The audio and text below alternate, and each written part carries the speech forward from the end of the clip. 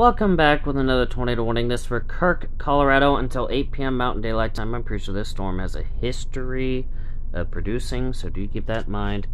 We also got parts of Highway 36 and heads up for Idalia. This is heading your way.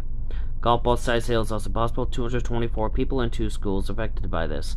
So with that, just take shelter accordingly. Get underground immediately. If that's not an option, go for an interior room like a bathroom, closet, laundry, or pantry. If you're in a mobile home, evacuate for more sturdy shelter and avoid overpasses and bridges at all costs. So with that, let's check the radar. Okay, so this is not the storm that has a history. The storm that has a history is up here.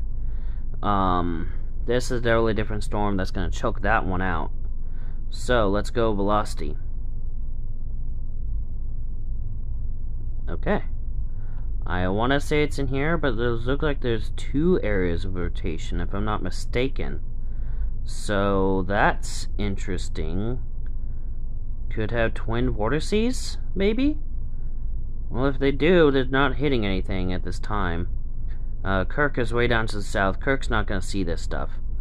So, I guess if you're in Kirk, you're pretty much safe. It's heading east towards Idalia. What county is this? Yuma?